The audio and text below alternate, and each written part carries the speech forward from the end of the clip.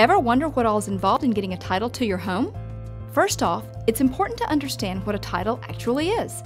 A title is a group of rights that go along with the property and belong to you as a property owner. But getting that title requires a lot more than you might think. In fact, there's a lot of background work that goes on between the time you find a home and the time it belongs to you. Here is how the process looks. To start, buyers will many times put down earnest money as a show of good faith, but an agreement to close or contract always kicks off the process. The title company then conducts a title search by gathering copies of important documents, such as deeds and land surveys, from the public records.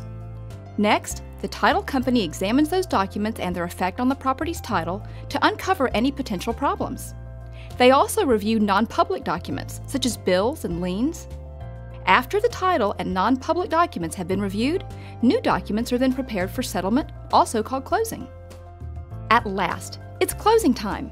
The seller signs the deed, the buyer signs the banknote. The old loan is paid off and the new one is set up. People involved in the transaction get paid too. This includes sellers, real estate agents, the title company, and others.